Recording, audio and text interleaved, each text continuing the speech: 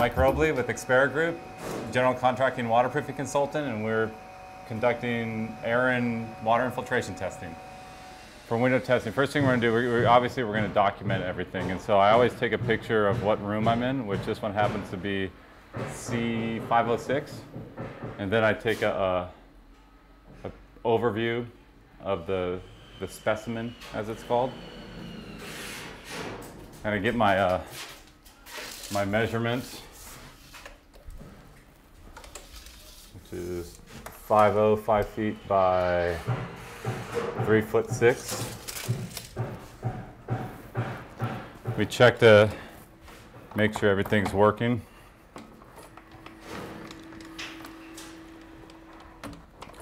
The ASTM has us opening and closing this thing and locking it 5 times.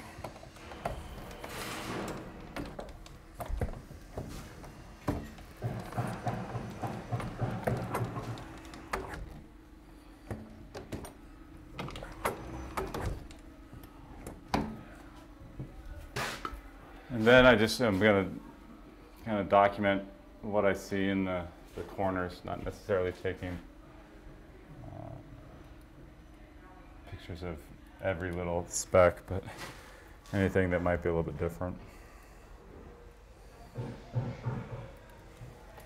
You know, it's the way it's set up is that you want to have either the contractor, developer, window guy, whoever's hired us, are the ones that are specifying which windows. So they gave us a list of windows to test. I came through the other day and looked at them to make sure that they were ready, they were prepped and ready to go. And this is one of the windows. They have, on this particular job, I think there's 5 different window types. So they want to try and test one of each window. We've tested a similar window to this before, and everything's passed. We tested another window earlier today, which was smaller, and everything passed, which is both air and water infiltration. We document everything. We draw everything out for the specimen to make sure that that's part of it. That's required as part of the ASTM E1105 reporting. So that's why we're taking pictures. We draw it out.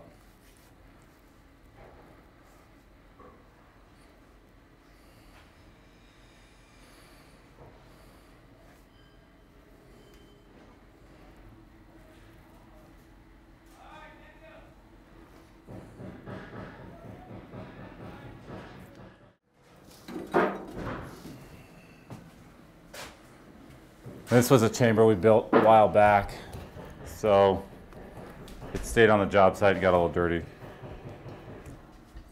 As long as we can see through it, everything's fine.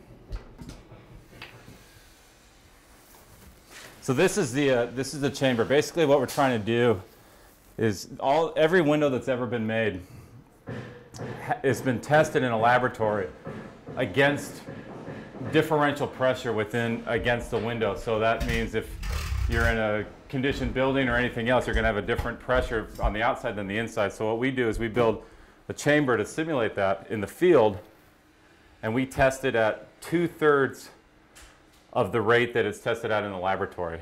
So we build these chambers. It's just a wood frame with clear vinyl over it, all sealed up. We'll mount that to the wall. We use our pump, which isn't here yet, to draw air against the window, basically creating a vacuum inside of there while the water is being sprayed against the window to see if we draw a window through it or draw water through it. If water does come through it, it can spill over here. So these windows are rated to a specific pounds per square foot of air pulling against the window, which is equal to this height here. So this height is about 1 3/8 inches. So if we're pulling, if we're pulling enough water against the window or pulling enough air against the window to raise the water up and spill over it, then that window fails. But these windows are tested to a point where the water can rise up to below that point, and everything is fine. So the idea is we pull against it, water builds up inside of there, it doesn't spill over. Window passes. It does spill over. It's a failure.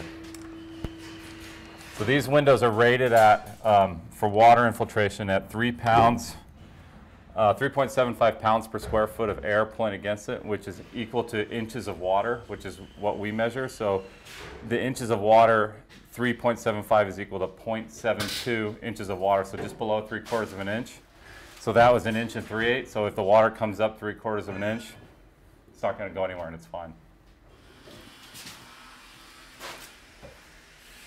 We like to use, the idea is to mount this chamber to the wall. We like to use a little spray adhesive, make everything stick better.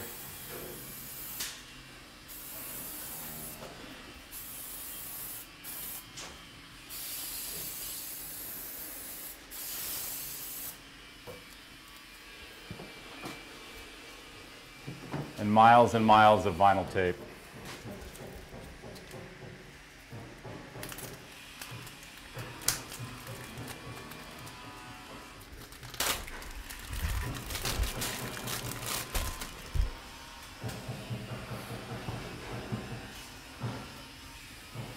Brian, you want to grab one side of this?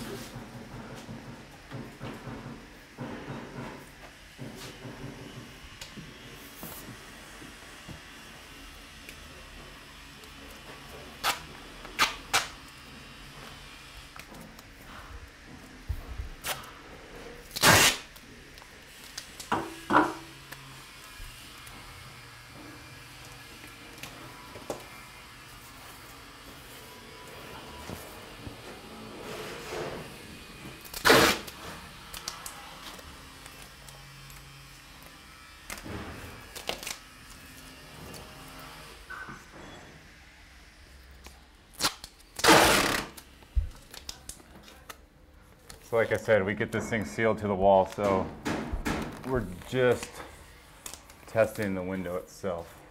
On wood frame or steel framed walls, it's a little bit different, but this one's concrete, so it actually makes it a little bit easier. It's not going to go anywhere.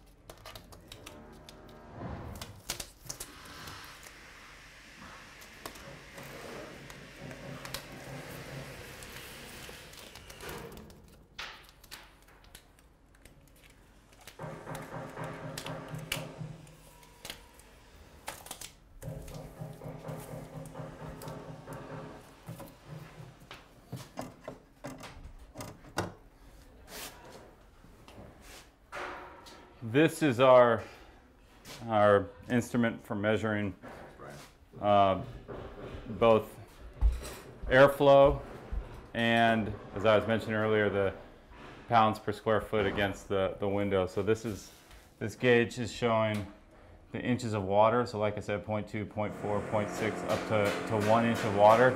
That's what the water will raise up inside the chamber, inside that window once we apply it. And then this gauge is measuring the airflow. So this is what we're going to do first. We're going to hook up our pump. We're going to pull air against it. When we have the outside of the window masked off with visqueen, so that we're not pulling air through it right now. Take a measurement of it. Pull all the visqueen off. Take another measurement, and whatever that difference is what the airflow is on the window. These particular windows are rated to withstand 0.22 CFM per square foot on the window. So we'll see what happens. So this has got an internal pump to it. It's going to suck air. We're going to pull the air. The air is getting exhausted through here. We're going to pull the air, it blows out through there, through the gauge. The gauge will raise up, and then that goes to the chamber.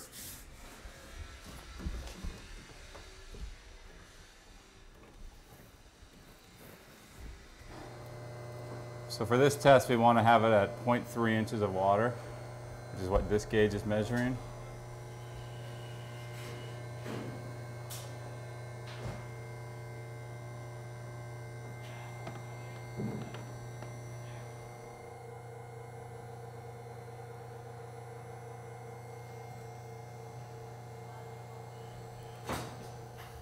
The allowable on this particular window is 0.22 CFM. We tested it with the visqueen on, we had 3 CFM.